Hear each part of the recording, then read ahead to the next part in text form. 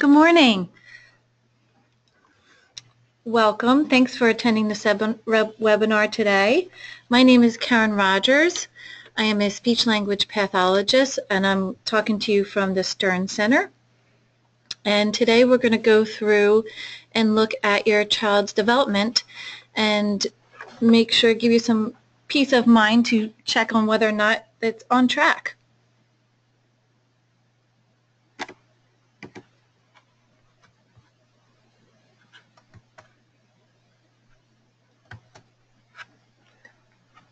There we are, and that's me. So you have a visual of what I look like, and I'm there with my two boys. I've been practicing speech language pathology since 2004, and before that, I was a preschool teacher. So early education, daycare centers, and preschool is what I've been surrounded with for, I feel like, the past 20 years. So I'm pretty versed on the population of 0 to 3. When I was in graduate school, I was working and involved with a research project that looked at environments of child care centers throughout the greater Philadelphia area. And it was a fascinating research project, and what we found, that environment was huge. And what we're doing at this time makes a huge difference in the development of children.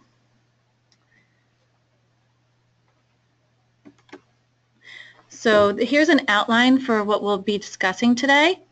We're going to go through the stages of social development from 0 to 3 and speech development, looking at their individual sound development and what they're doing with their output, and how it's related to feeding development, when to introduce solids, what to expect at different stages, and then language development. So how they're understanding the incoming information and what they're doing with it to use that information and communicate. And we'll also look at how they influence one another.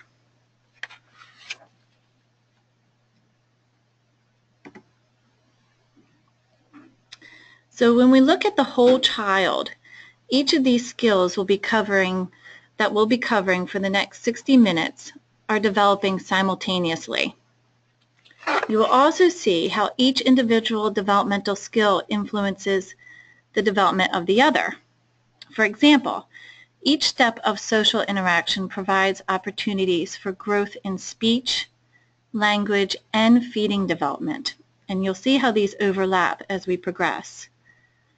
And we know from research conducted at the Department of Pediatrics from the Women and Infants Hospital in Rhode Island that the time interval between 32 weeks, so if they're not a NICU baby, this is still in mama's belly, and may provide a window of opportunity for parents and caregivers to expose their infants to early interactions and social development. So we know that it starts at a very early age.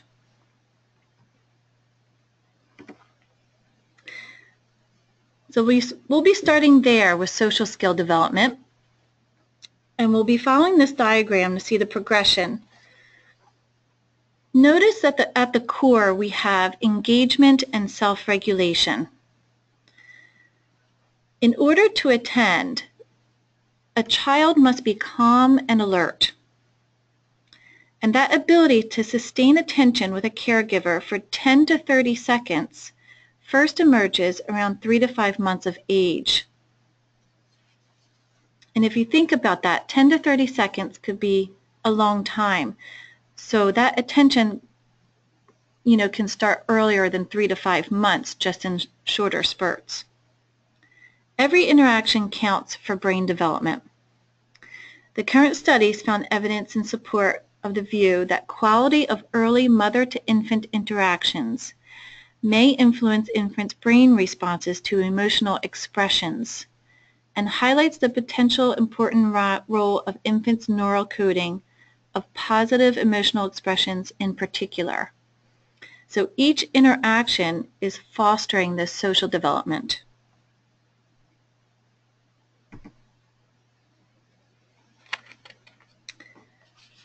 So if we look at that first stage, the core of social development that we have there, within a few months, the babies learn to transfer their emotions from their own inner sensations, such as a tiny gas bubble in their tummy, to the world outside themselves.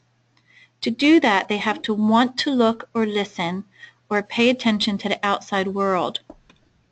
Caregivers entice this desire with gentle touches, soothing voices, big smiles, and expressive eyes, all of which a baby finds pleasurable. So as a parent, we want to look at our affect.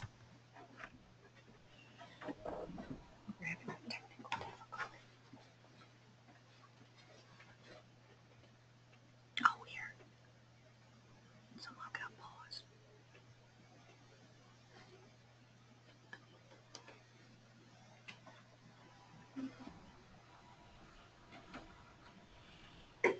So let's look at stage 1. And again, we're looking at that engagement. And the focus of this stage is what we call shared attention. So to learn and interact socially, children need to be able to focus, be calm, and actively take in information from their experience with others, from what they see, from what they hear, smell, touch, and taste, and from the way that they move. So they're using their senses to learn and take in information from their environment, and they have to be calm and alert to do that. And you see this baby here, very calm and alert and engaged with Dad. So cute. So if we look a little bit further into stage 1, we have that pre-intentional stage. And this is when the babies are responding, they're smiling and laughing, crying and grasping in a communicative manner and way. And we can see that this baby's looking at Mama's mouth. And as they grow through this stage, the pleasure babies receive from their caregivers, that interaction, that back and forth flow, enables them to decipher patterns in the caregiver's voices and facial expressions. So they're taking in all these little social subtleties through nonverbal language, and that reflects the caregiver's feelings and intentions.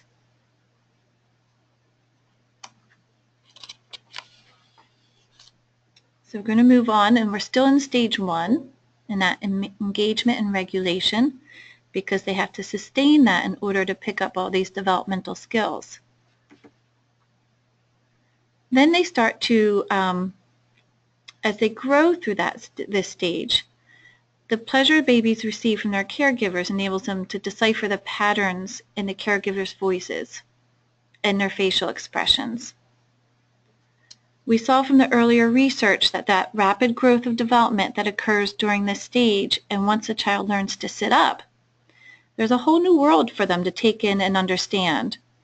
And through these exchanges, babies begin to engage in that back and forth emotional signaling, or two-way communication. This prelinguistic intentional stage really has that intentionality where they're using gesture such as reaching, pointing, shaking their head no, giving and showing, and sometimes even waving hi and bye. So there's a communicative intent that's much different from that pre-intentional stage where they're still exploring. And this usually happens between 6 and 9 months, and again, motorically, they're sitting up, so they're taking in the world from a different point of view. And you see that in their social development.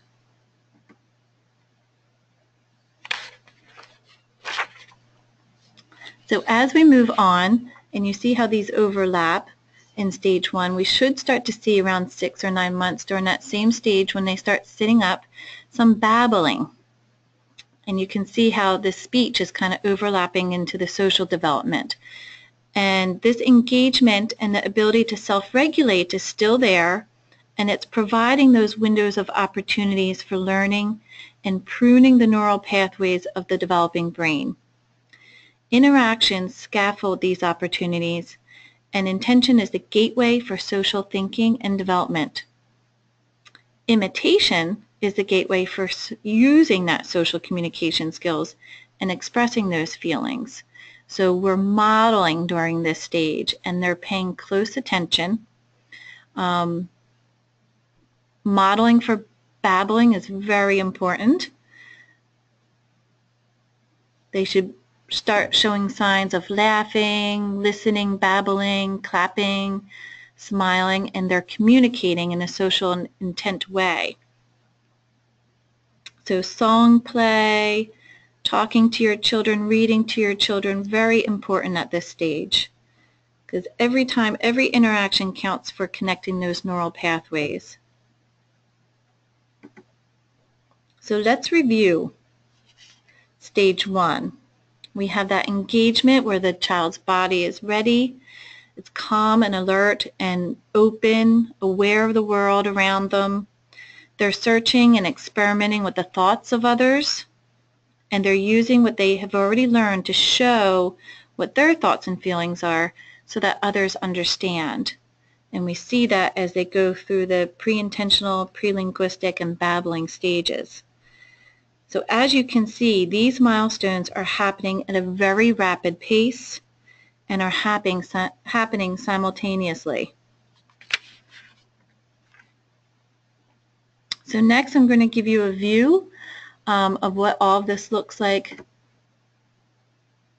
all put together. Here we go. This is baby G with mom. So I want you to take a look at her and think about those stages. And then we'll talk about and think about, she in the pre-intentional stage where she's taking in all these signals, or the pre-linguistic stage where she's giving them back. So I'm going to show you baby G and then get your thoughts on what you see. Oh.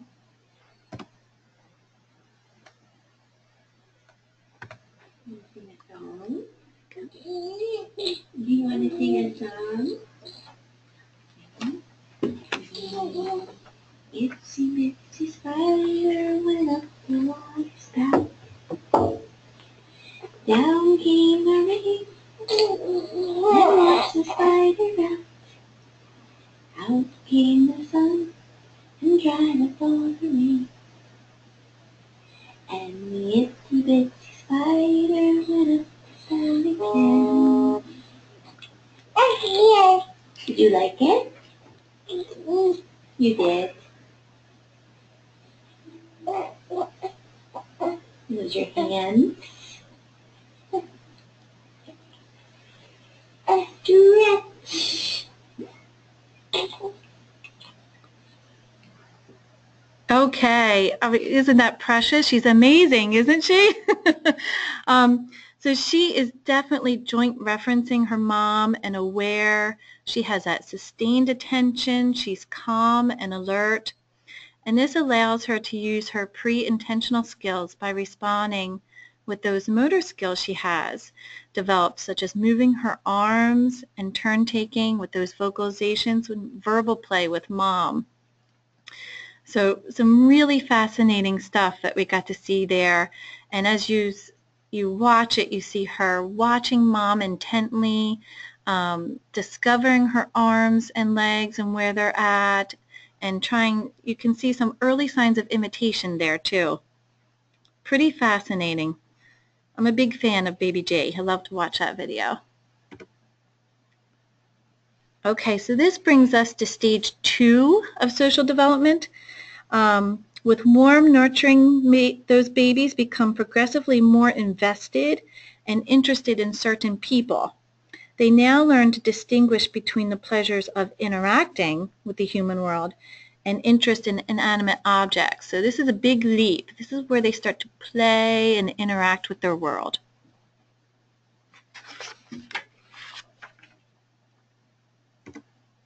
So let's look at some of that play and interaction. This happens around 9 to 16 months. They're sitting up. Some of them possibly may even be walking. And this opens a whole new world for them. babies begin to engage in that back and forth emotional signaling or two-way communication. Those reciprocal back and forth games that you play, such as peekaboo, you see grandma doing with the baby here.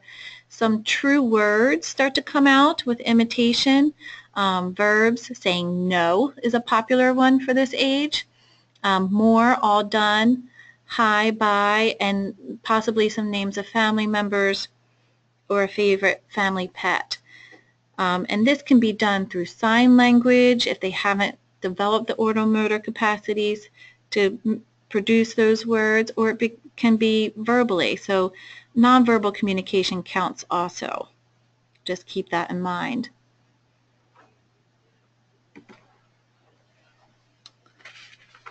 So during this play and interaction stage, you start to see comprehension of simple two-word combinations. So they're comprehending, they're taking in those auditory signals, processing them, and getting some meaning behind those words. Their communication is purposeful and includes functions such as behavior regulation, requesting, and protesting. So we can see how this ability is really going to affect their behavior, joint attention, commenting and requesting information, and calling and greeting and showing off. It's a stage of shared communication that logic and a sense of reality begin. A baby's eyes follow a toy if it falls to the ground, and this sense of causality marks the beginning of a sense of reality, which is based on distinguishing the actions of others from one's own. There is a me doing something to a not me, and their sense of self has emerged. And this sense of self starts to become a little bit more obvious when they start refusing to do things that were easy before, such as eating and throwing food on the floor, and we'll go through that. It's all normal. So let's put it all together for stage 2. This is where they're engaging. They're able to sustain that engagement and that back and forth, either non-verbally or verbally. They're initiating dependency or closeness by saying no or cuddling with mom. They're fun and pleasurable. Curiosity and assertiveness start to emerge. They'll take your hand and lead you to something, or they'll imitate dada.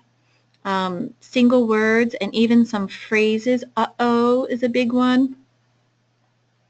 They're able to make a choice when offered 2 toys, and they develop that object permanence while they're search for something that was just removed from a field of vision. You can do a simple test with this by just throwing a blanket over a toy. And imitation is what they're doing. They're looking at the mouths and the mouth movements and the sounds and the words and all those environmental noises, and they're playing and imitating all of those life scenarios. So this is a big leap socially where they're playing and interacting. They have some massive skills developing at the same time. So let's take a look at how they're using some of their communication. I'm going to show you a video. These are my little guys. I want you to look at their engagement, the back and forth exchanges, any words, or how they're using their communication to self-regulate.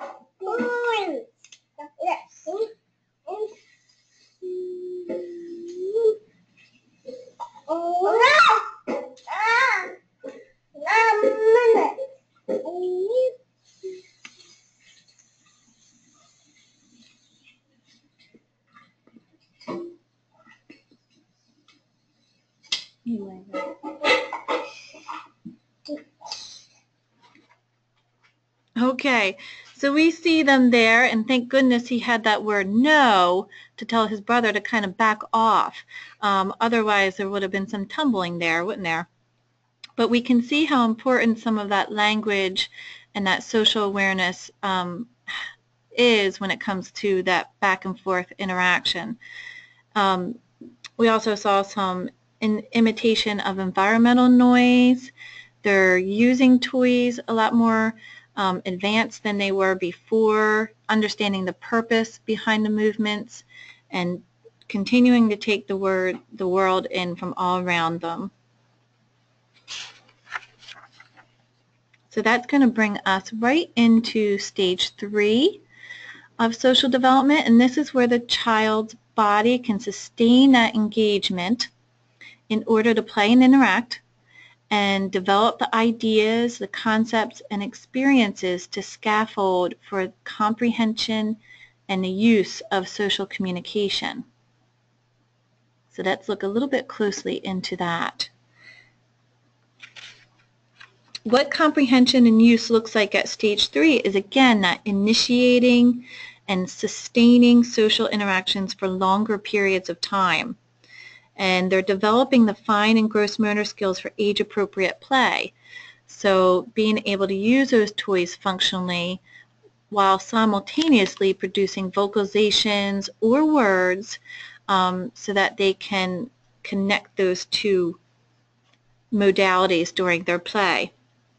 They're able to, and when we look at that core, again, just to remind you that engagement and self-regulation, they need to sustain that at this point in order to foster those back and forth interactions.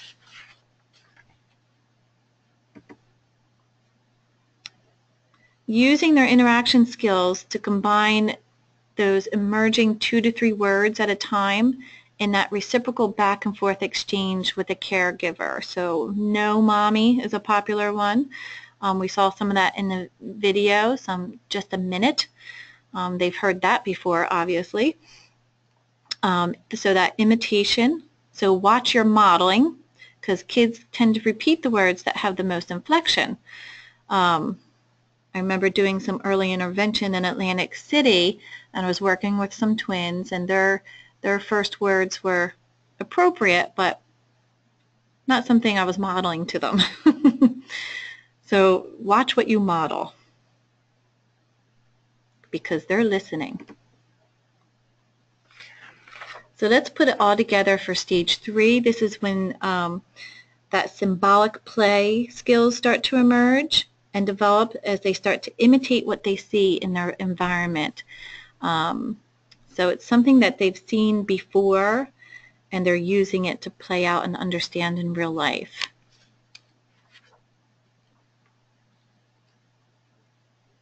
And again, they're building on that engagement to be able to sustain and initiate those social interactions with caregivers, siblings, and peers. So we're going to take a look at another video so you can see this unfold and how stage 3. Oh, my turn. Oh, yeah. This is snack, Mom.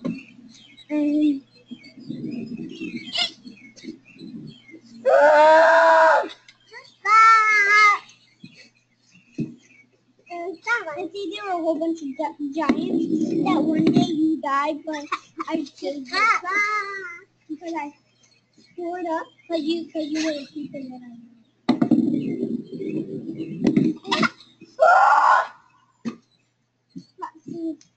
And you go Bob. Yeah.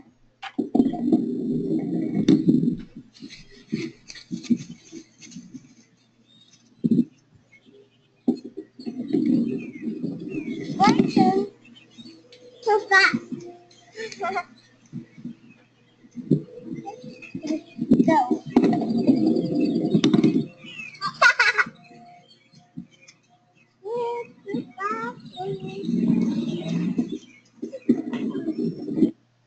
Okay, so I forgot to warn you about the roaring dinosaurs in the background.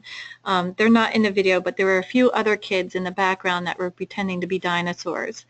But we can see here that they're using their language, taking turns, they're engaging in that reciprocity and combining 2 to 3 words. So that's what stage 3 looks like, which is going to make us move right on to stage 4. This brings us to our last stage of social development for birth to 3, bridging ideas and sharing. This is where you'll see that stages depend and build upon one another. We cannot build ideas and share them if we are unable to engage, interact, comprehend, and use. So let's go into stage 4. And then we see how she is imitating her environment here, where she's feeding the doll and putting the doll to sleep. As they grow and interact, children are seeing the world in patterns, which increases their understanding of how it works and leads to expectations and then mastery. Children use this ability to distinguish from among many patterns in the emotional expressions of others, those meaning safety and comfort from those meaning danger, which is an important skill. They can tell approval from disapproval, acceptance from rejection, and these are very things that are socially ambiguous to pick up, so it's really sophisticated when you think about it. Children start to use this awareness to respond differently to people depending on their emotional tone. And this ability to decipher human exchanges and pick up emotional cues before any words are exchanged is a super sense that often operates faster than our conscious awareness. In fact, it is the foundation of social life.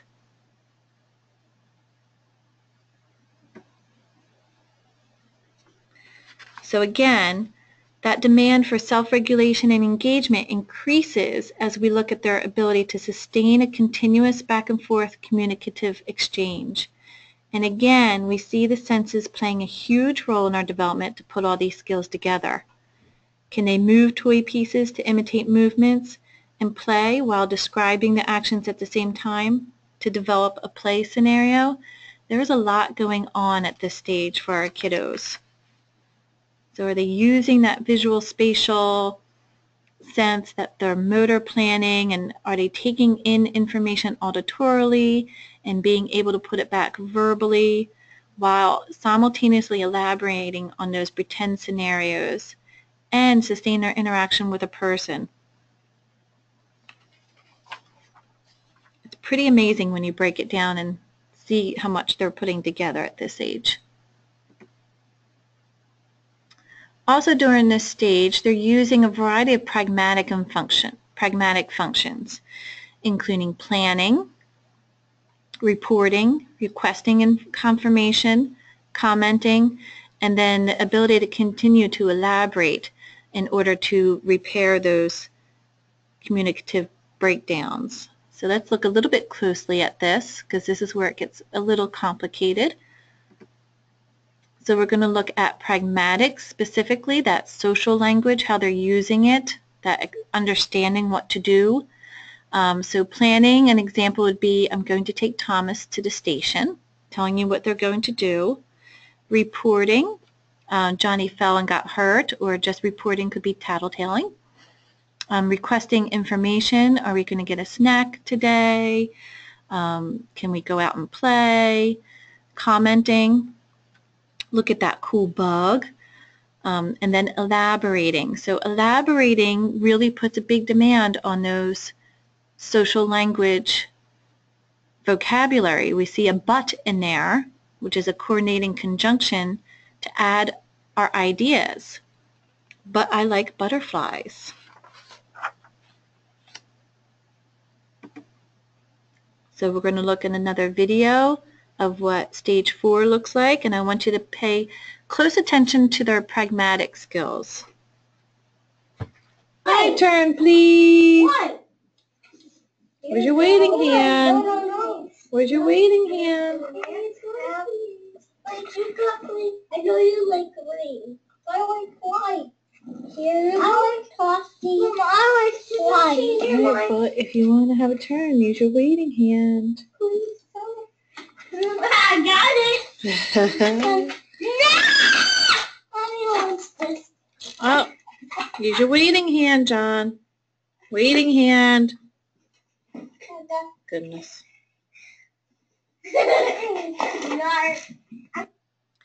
So it's a good thing we have bean bags around. So we can see how they are using those language skills, and it's a very much more sophisticated form of language. So your turn. Let's test what you think about the pragmatic function. Does the phrase, "but I like white," serve? Is it to report, request information? Is it to comment or to elaborate? So if you want to type in your answer, A would be for report, B would be to request information, C would be commenting, and D would be elaboration. So what do you see?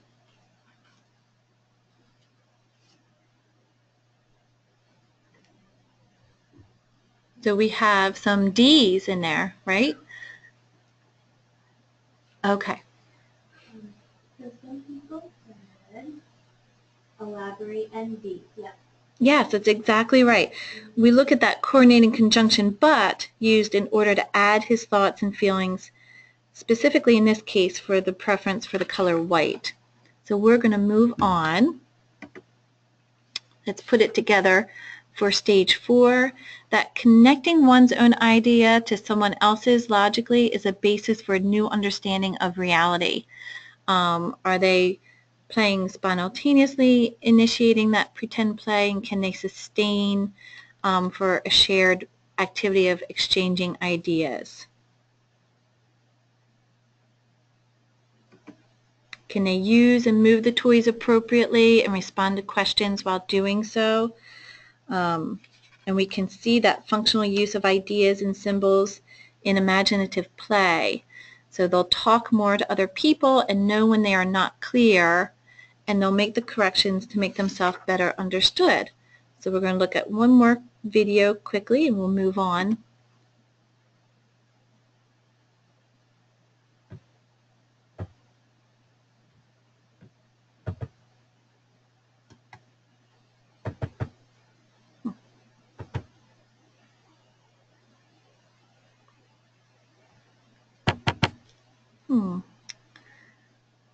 That video is not playing right now. Let's see.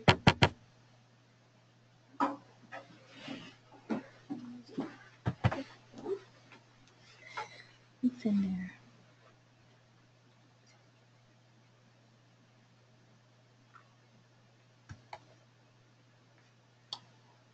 Okay. So in that video, we were looking at some more pragmatic functions of language where they're labeling, commenting, and commenting. So let's look at the red flags for social development. Some of the things that you can keep an eye out for is if the child does not point, that joint referencing, being aware that other people are there and expressing what they want. If they don't respond to their name, difficulty with that joint referencing, also known as eye contact, so avoiding eye contact or the inability to sustain it for those meaningful interactions. Some children show little interest in playing with other children or play in isolation. We want to consider that a red flag and wonder why they're doing that. Or if they don't initiate with peers or adults, and not being able to repair those communicative breakdowns. So those kids who just shut down or have a tantrum instead of being able to repair. Those are some of the red flags that warrant attention. So that brings us to speech development, and we can see how these are overlapping. When the infant, we're going to look at the infant communication stages. At birth, like we saw with baby G, they have those reflexive cries, biological noises. Around 2, you see them coo. 5 months, this is when you start to see that emergence of babbling, and they're really paying attention to that sustained engagement. to imitate your noises. So model babbling. Don't feel like a fool doing it. It's very important. So around 6 to 9 months, they're sitting up, and what we consider that true babbling, like mama, dada, baba, starts to emerge. And then as they get more advanced oral motor-wise, they start to show some variegated babbling and jargon that sounds more like adult speech. And then around 12 months, you should see the emergence of those single words. So that true babbling emerges between 5 to 7 months when they begin to use that consonant vowel sounds of their language in repeated patterns. And research has found that infants shift their attention to the mouth of the person who is talking when they enter that babbling stage. And they continue to focus on the mouth of the person for several months thereafter until they master the basic speech forms of the native language. So they are lip readers.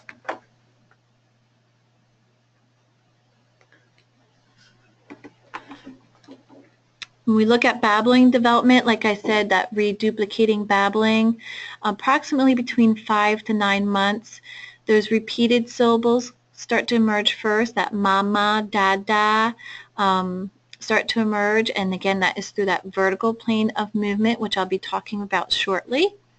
And it commonly occurs when they're exploring their environment or those objects, so exploring through their senses. And it frequently, when we look at speech sound development, it starts to form in the front of the mouth consonants. So those consonants that are formed with the tip of your tongue or your lips. Ba, ba, da, da, ta, ta.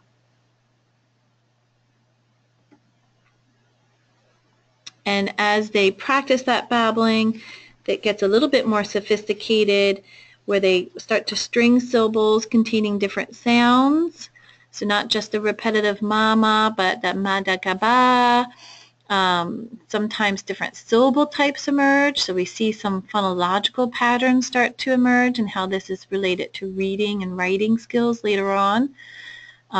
So the consonant, vowel, consonant, gug, or vowel, consonant, vowel, the ugu. These are all important developmental skills that they're going to need to form those connected patterns later on for words and sentences. So their jargon starts to take on those intonation patterns too that sound like adult speech.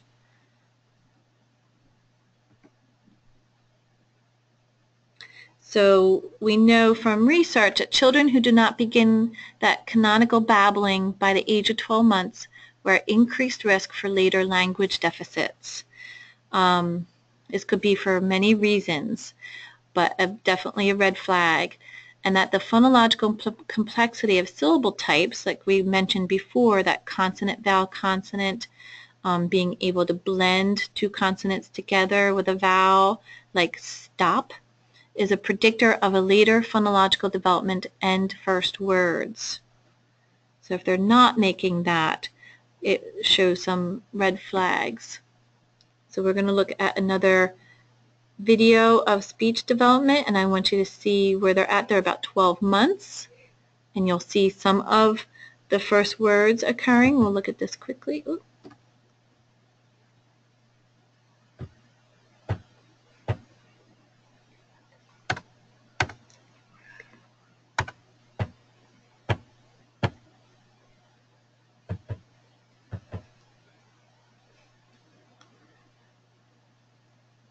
Well, that's weird. It was working when we tested it. I apologize. We're going to move on. This will enable me to talk a little bit more about those planes of speech that I mentioned before.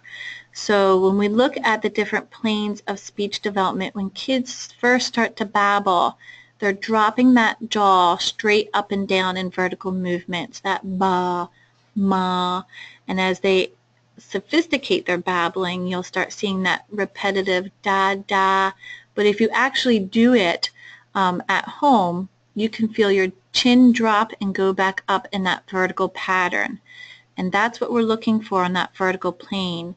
So as they get into 16 or 24 months, they're still in that vertical plane, but they're starting to connect words like mama, up, dada, and as they develop, we have that horizontal plane also. So when we're looking, as they start to advance with their speech patterns, of coordinating those planes. And some kids do not do this. They'll stay at mama, but don't go into mommy. So if you say those words out loud, if you say ma, me, you can see that your jaw is dropping in that vertical plane from ma, and then when you say me, you're going in that horizontal plane where you're protruding your lips or retracting them. And in ma, me, you're going from a vertical plane to a retracted horizontal plane. So as they advance, we want to look at the development of these planes, what their babbling looks like, and if they are crossing these planes. And that happens between that 9 to 16 months and gets more advanced as they go from 16 to 24. So a good game to play and model is peekaboo, because you're crossing those planes of movement for speech development.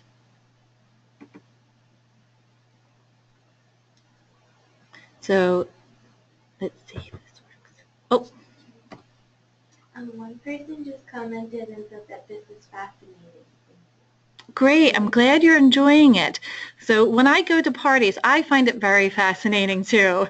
And I'm that one person, if I see a baby in a car seat, I'll have an entire conversation with them because I know every interaction is just pruning those pathways. So thank you for your feedback.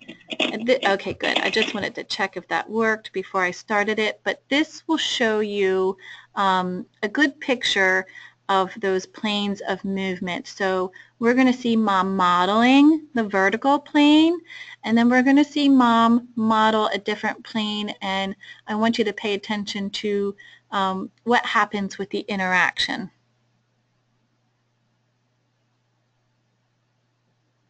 Can you say mama? Mama. Can you say dada? Dada. Yes! Can you say Sam?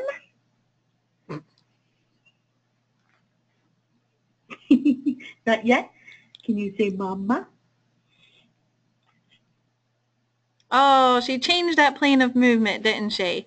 So he's got a nice foundation for that vertical plane for mama and dada, but for his own name, that Sam is going to be that retracted horizontal plane, and he's just not there yet. He's getting there though. Okay, so there is a study that revealed neural pruning and development in the areas for language rather than the motor cortex when comparing pre and post intense prompt therapy to kids with apraxia. So I want to go into a little bit about what apraxia is. And childhood apraxia is a motor speech disorder, and children with childhood apraxia of speech have problems saying sounds, syllables, and words. And this is not because of muscle weakness or paralysis. This is because the brain has problems planning to move the body parts, like the lips, tongue, and jaw, needed for speech. The child knows what he or she wants to say, but his or her brain has difficulty coordinating the muscle movements necessary to say those words. I worked with a large population of kids with childhood apraxia, and a lot of times it shows up in different parts of their body. So I just want to check this video, so I don't want to get your hopes up. Yep. Okay, so this is a little guy that I worked with who had childhood apraxia of speech, and I was doing prompt therapy with him. Prompt therapy stands for the proprioceptive range of movement and placement therapy. It's a training that you can receive as a speech language pathologist where you're providing tactile cues and following the development of speech to foster them for successful speech coordination. So this little guy, kind of like the guy that we saw before, was not using his horizontal plane of movement. So he had the up and down, but he was not crossing. So we started working just at the vowel level, at that ooey, ooey, ooey. And this is a video of his parents show me the carryover that they do at home. They were a wonderful family. But I want you to also look at, he's 2, so he should be combining 2 words together, but because of his apraxia, he was not doing that. What he was understanding of language was at a 2-year-old level, so we started to see how this inability to coordinate and use those words started to affect him socially also. So I want you to show you this little guy and pay close attention to his hands and how he's moving his hands, because I want you to get a true look at what some apraxia looks like.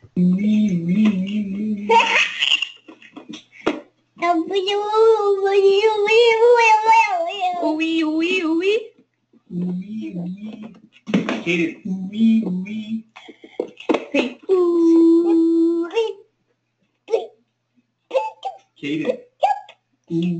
Baby. You say ooh.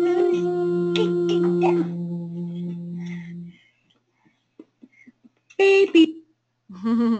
So he was a cute little guy. He worked very hard and started to form some more words after I started to work with him. But we did set him up with an augmentative communication device to help foster that language and social development, to keep it up with what he was missing from his speech development. Very important, because we started to see it negatively affect his social development. But I wanted you to pay attention to his hands, because he is 2.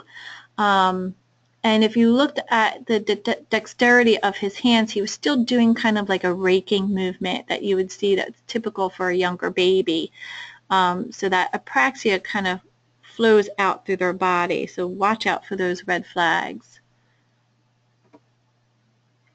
So some of the other red flags for speech is, again, not being able to coo or babble as an infant. Late with their first words, and they may be missing sounds from those words. Having a limited range of consonant and vowel productions. We saw with that little guy, he did start to babble some approximations with the back of his tongue and the front of his tongue, so he was getting there. They just weren't coordinated. Problems with combining those sounds and showing long pauses between sounds. Some kids simplify words by replacing difficult sounds with easier ones or deleting difficult sounds. And some kids typically do this. It's a natural course of development, but the child with apraxia speech does so more often. And some may even have problems eating, so there's a true oral motor capacity involved too. So how can speech development influence global development? And there's more than one right answer here.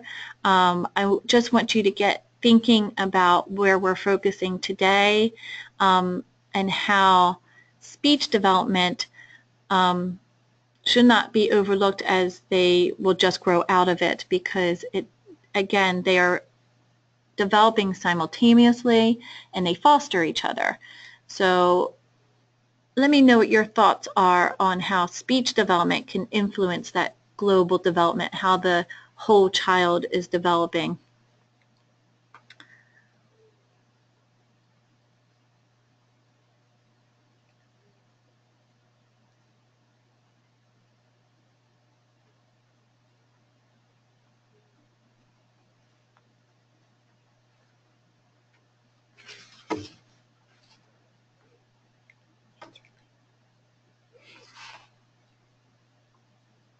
So we can see that speech development may have implications for social. If they're not able to express themselves, it may come out in behaviors that are keeping them behind socially. Language development, if they're not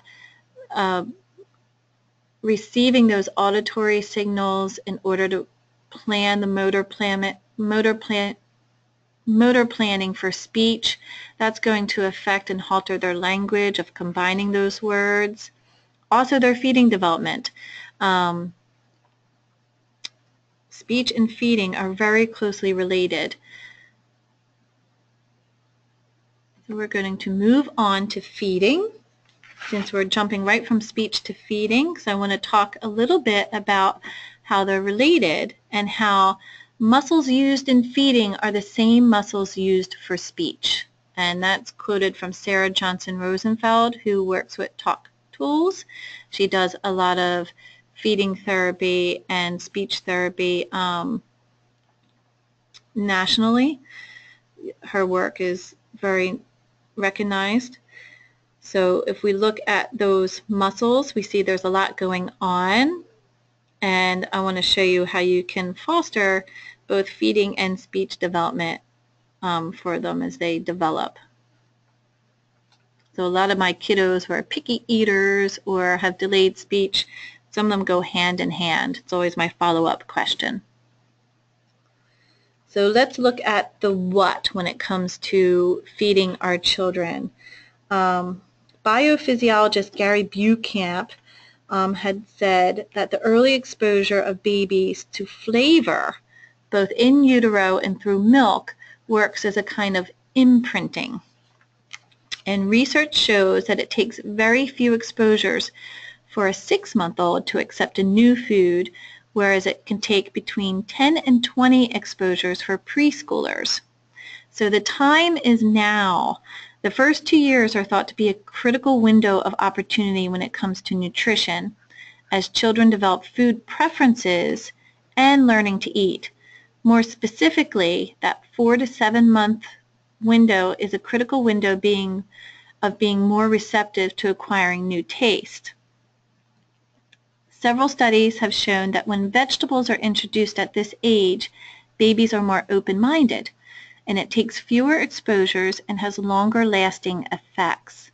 So when a 7-month-old babies in Germany were exposed to a vegetable puree that they particularly disliked, such as spinach or green bean, it took only 7 attempts for them to like it as much as their once preferred carrot puree. 2 months later, all but 10% of the children still enjoyed the once hated vegetable, even though they now had reached an age of greater weariness. So from 8 to 14 months, their sense of self starts to emerge, along with the recognition that I can refuse this as a way of expressing oneself. So that flavor window is only fully open for a short time, and it seems to be closing even at the age of 4 to 6 months. Gary Bucamp also talked about, had done research with moms where he gave them carrot juice the last trimester of pregnancy and then had them also eating it while they were nursing, and they found that the children had strong preferences for carrot juice. So that's where he came up with that term, imprinting power. So do you agree or disagree that babies need teeth to chew?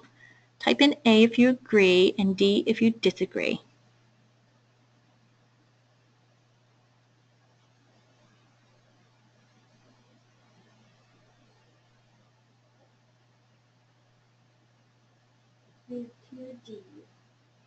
You're absolutely right. Babies don't need teeth to chew. Most can gum food if it's soft enough and dissolvable. Babies learn to chew long before they get most of their teeth. And not only is this a time important for food preferences, but also for developing the oral motor skills for speech and feeding. Babies naturally and instinctively put objects into their mouth to desensitize their gag reflex, which is prevalent at birth. That food exploration is encouraged. Babies do not develop the ability to transfer food back until about 8 months. So those big raw carrots, celery, or chewy tubes, if you'd rather not use a food, are important for promoting coordination of the tongue lateralization and chewing, both for speech and feeding. So we want them putting things in their mouth. So let's look at the how. We know that how parents and caregivers feed little ones is vital. From reading hunger and fullness cues to offering a variety of food the whole family eats and keeping meals pleasant. What you do in this 2-year period sets the stage for future feeding and eating. There was a study done in Turkey where they found with the mother interviews and the college student interviews that kids, the feeding patterns that they had at 2 kind of stayed correlated strongly with the feeding patterns that they had when they were 20. So agree or disagree, kids are more secure around food when they are offered what they want and when they want it. Do you A, agree or disagree?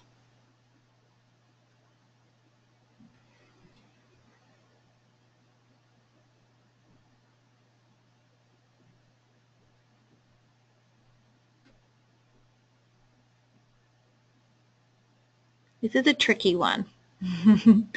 I'm just going to go, yeah. One person said disagree and somebody else said unsure and then somebody else said I don't know. Good. Well, that's why you're here. This is a tricky one.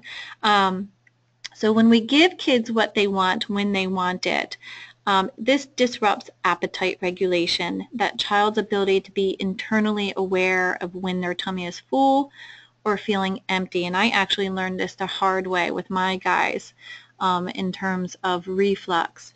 But having structured feeding times is very important, and for little ones, it's every 2 to 3 hours, and then for older preschoolers, it's every 3 to 4 hours. And the proportion size should be of what they're eating totally should be equivalent to the size of their fist. So if you think about that, that's not very much. When I worked in medical daycare centers in Atlantic City, we worked with a nutritionist, and we were giving 2 or 3, or they were about 2 or 3 years old. For lunch, we'd give them like 2 chicken nuggets, more if they requested it, and tater tots and green beans. And she told us that we were overfeeding those children, that we should only give them 1 chicken nugget. It was shocking. So if you have a little one who eats like a bird, it's probably okay, just as if you have that in your mind that their portion size total should be a fist, not to worry about it so much because they're already full. And when we tell them things like take 1 more bite, we're actually interrupting their appetite regulation. So we're going to go a little bit more into parenting feeding styles. Several longitudinal studies have found that children fed in such a way by uninvolved parents, these are the parents that fail to provide food and fail to place any demands. So the long studies have told us that they tend to weigh more as adults. If no one cares much about feeding you, it's hard to learn healthy ways to feed yourself. When we look at the authoritarian style, these are the force feeders. They make the high demands, like you can't leave the table until you clear your plate, and they fail to recognize the child's ability and preferences, and that the authoritarian style has been linked to higher child weight also. Those children with authoritarian parents were 5 times more likely to be overweight. And that feeding style also prevents children from learning to recognize their own cues for hunger and fullness. By contrast, the indulgent caregivers and grandparents fall into this category a lot. They place few demands on what they're eating at meal times, and they allow children to eat whatever they want. I know whenever we go to my mother-in-law's house, she's always making muffins or has the flavored yogurt for the kids. They like to fatten them up. But the long-term study of those kids also are linked with adults that are overweight. The best feeding style is authoritative. So these parents are highly demanding that the child eats well, yet they're highly responsive to the cues from the child. So we'll go a little bit more into that. So how to capture the authoritative style. When we look at Ellen Satter, who was a child psychologist and nutritionist, she talks of the division of responsibility in feeding. From toddlerhood to adolescence, a parent should be responsible for what, when, and where. This would be environment, parenting style, and structure. And the child is responsible for the how much and whether or not they eat it. And she said it, don't cater to your child, but do have their favorite foods sometimes. And this is true when we look at feeding therapy. We always have what we call a safe food present. So developmentally, we're looking at the stages of growth and development. And if we look at the child psychologist Jean Piaget, he defined 4 stages of cognitive development during childhood. The stage that your child is in as a toddler is called the pre-operational stage because the developing mind still isn't able to organize ideas and make logical conclusions. So that pre-operational stage not only lacks logic and is magical, but also is naturally egocentric and self-centered. As far as young children are concerned, the world revolves around them and other points of view don't exist, which limits their understanding. So if we place that in food, when we look at toddlers and preschoolers, we're seeing some challenges from a developmental perspective, and they're asserting a lot of their control through that. So a lot of times we'll tap into the magical realm of their development. I remember my mom telling me, eat your carrots outside and all the bunnies will come. And it worked. So use that magic.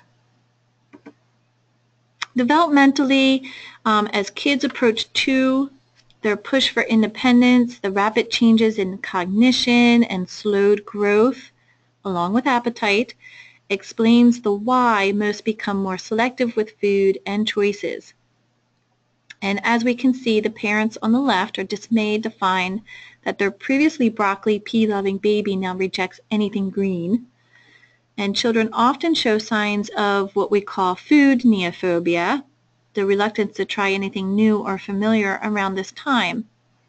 It's also largely hereditary, so if you had some food neophobia as a child, you're more likely to have a child that has food neophobia. Food jags are common whereby children request the same food for days, sometimes months in a row. There's not a parent who enjoys this stage, but as you know, it's all pretty normal, and how we handle and support these typical developmental stages sets the stage for fostering a positive relationship with food for a lifetime. But those are some red flags, and how we handle them is critical. So do you agree or disagree that toddlers only need to try new foods 2 to 3 times before knowing whether or not they like it?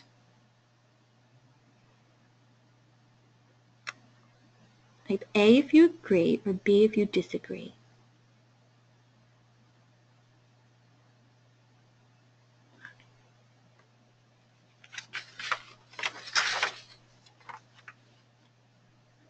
Two people said B. Good. Researchers confirmed that toddlers and preschoolers need 10 to 20 exposures on different occasions to accept new foods. So if they don't like it the first time, try again. We also look at the environment is critical and includes not only exposure to these foods, but the influence of media and friends and family members' language.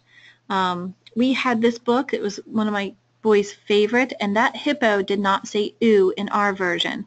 That hippo said, broccoli stew, because I knew how important it was. And when parents describe their children as picky, it becomes part of their identity. So when they hear their parent say, oh, she won't eat that, the child believes that they, in fact, don't eat that. So environment is very critical. So some feeding red flags to keep an eye out for are when kids eat fewer and fewer foods over time until they are limited to about 5 to 10 foods they will eat. Refusing foods of certain textures altogether, both sensory and may have some sensory and motor issues going on there. When they will not accept new foods on their plate and will not tolerate even touching or tasting a new food, and have physiological symptoms when they do so. So those physiological symptoms can include very subtle things like finger splaying or nostril flaring, or an overall increase in respiratory rate. They may cry or scream and tantrum when new foods are placed on their plate.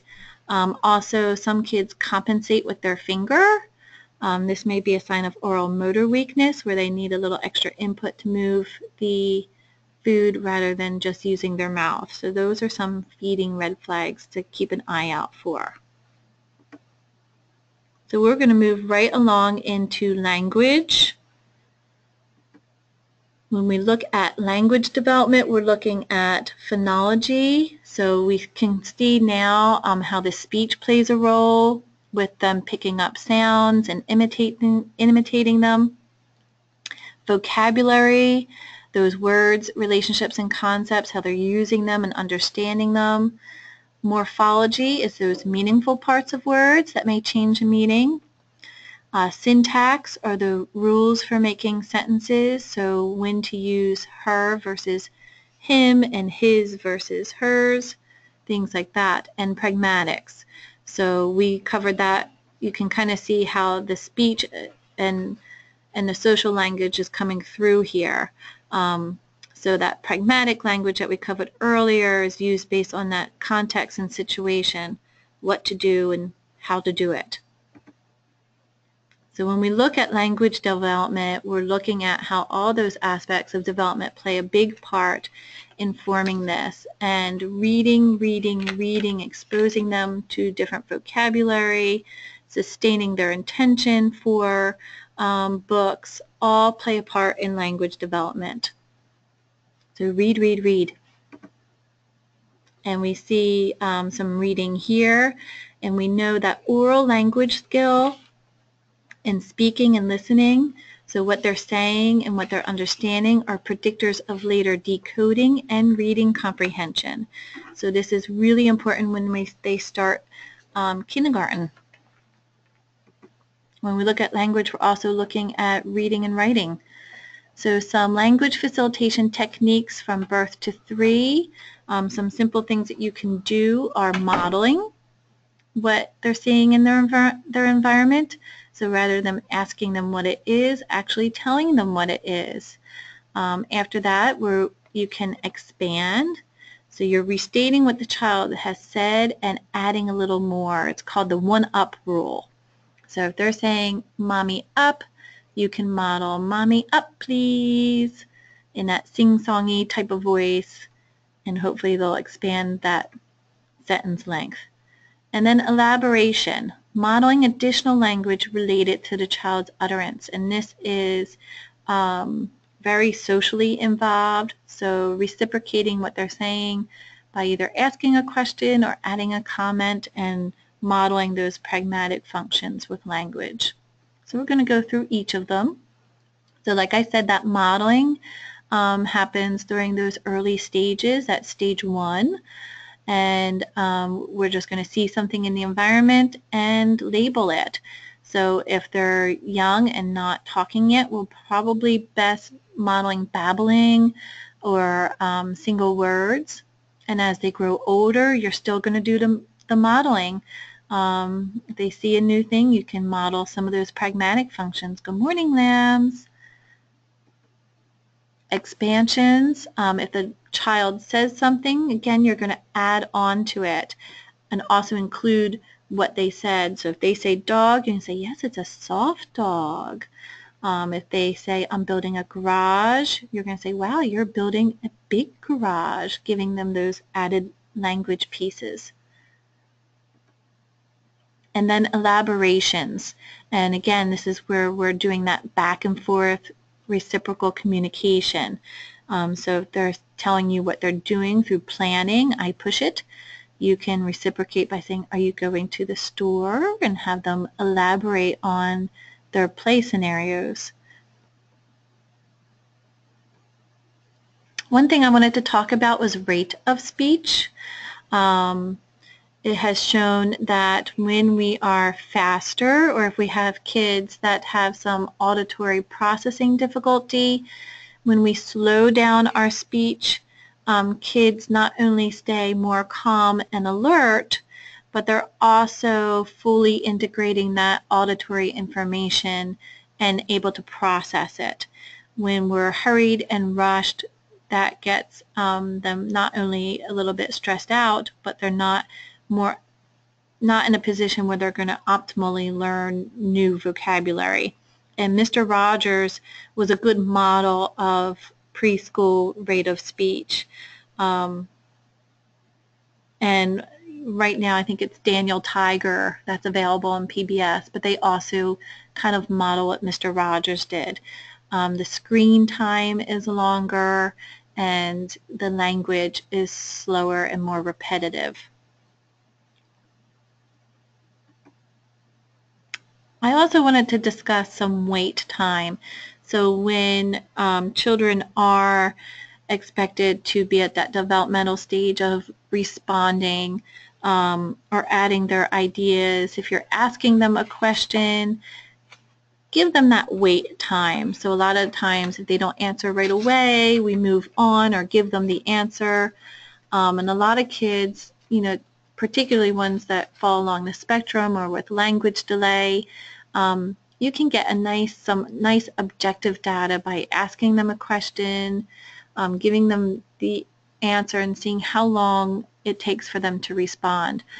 Some kids will take 5 seconds, and some kids will take 10, but each time we give them that pause to respond, they're pruning that pathway and it gets shorter and shorter each time.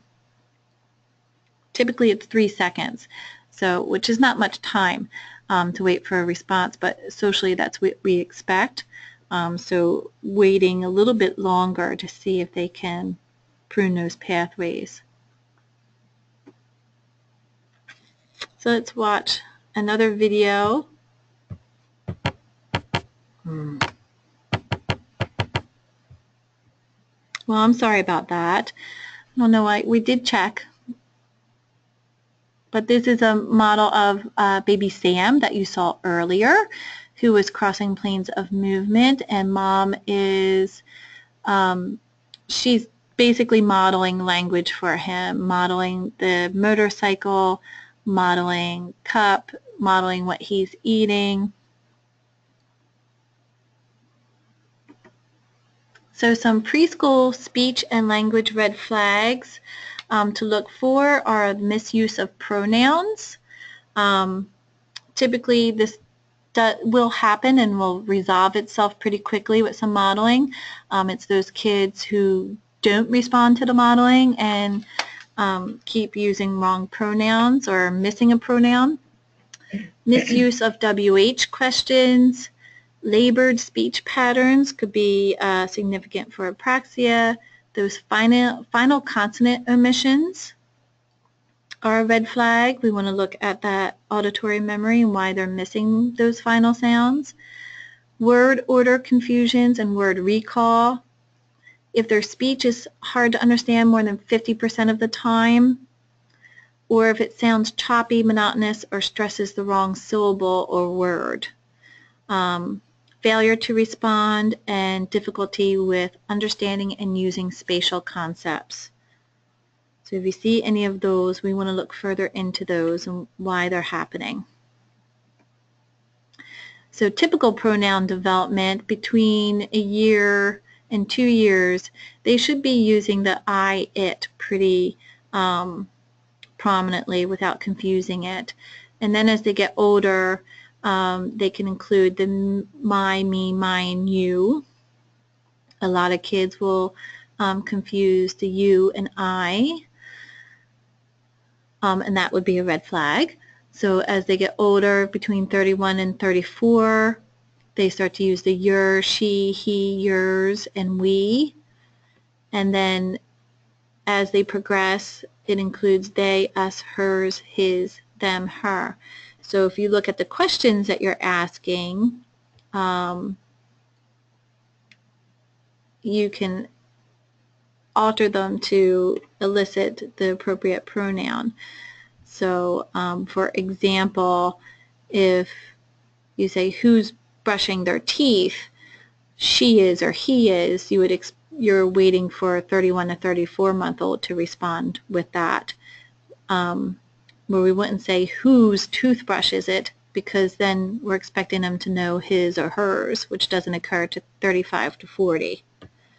So pronoun development is good to have in your back pocket when you're asking those questions. Some other ways that you can help with communication, it's good to start off with asking an open-ended question. This enables you to determine where their skill is. And if you're not getting a response, you can provide verbal models in response to the question, or mix in yes-no options. So for example, if I ask, where should we go? And the child doesn't respond, because they're feeling overwhelmed, you can mix in a yes-no or choice questions. Should we go to the bathroom or to the playground? And if they still don't answer, then you mix in those yes-no. Do you need to go to the bathroom? And give them a visual too, if that helps. So providing those visuals and labels to expose them not only to print, which is important for later reading and writing, but it also helps take the pressure off of verbalizing.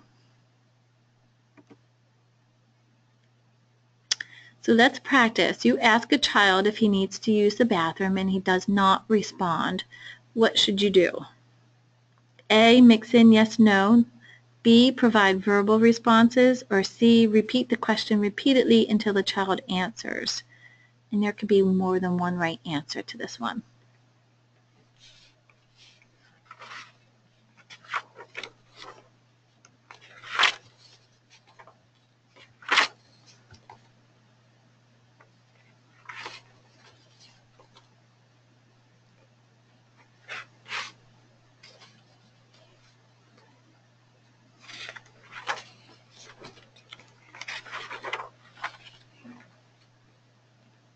Yeah, so we could either do A or B. It's a trial and error type of thing, but you want to scaffold them to the next level and know where they are and make communication as easy as you can for them. So that brings us to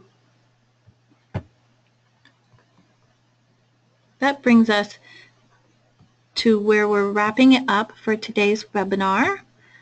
I hope you learned some new things, and I hope it became really clear how some of these skills are happening simultaneously and depend upon one another, and how rapidly they're developing together.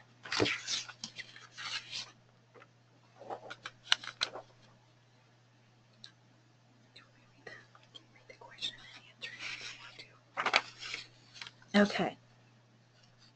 So some questions that we have that have popped up are, if a child is developmentally way ahead of peers in speech development, can that be a red flag?